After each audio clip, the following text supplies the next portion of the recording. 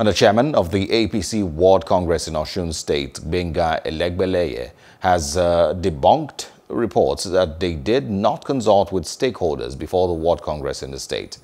Elegbeleye said this during a press conference which held at the party secretariat in Osogbo. According to him, those pending the news had a self-serving motive. Using this opportunity on behalf of my colleagues and the Congress Committee, all of us members of the Congress Committee from representing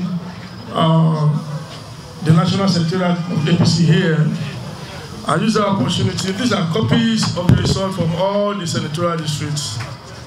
I wanted to show you samples, and by so doing, I on behalf of my colleagues, declare those so screened elected as the representative and the new executive members of each of the wards they so represent.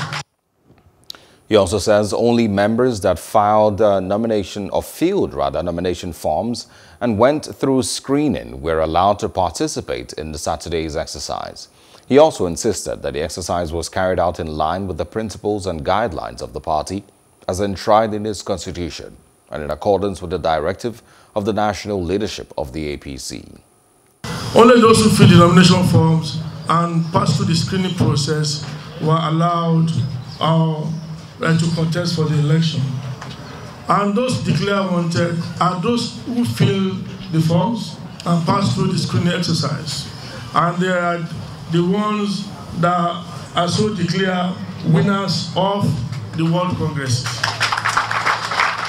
So there's no way we were given a mandate from the National Secretariat.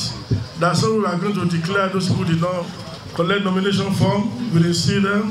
That's how we will declare somebody who did not pass through the screening process.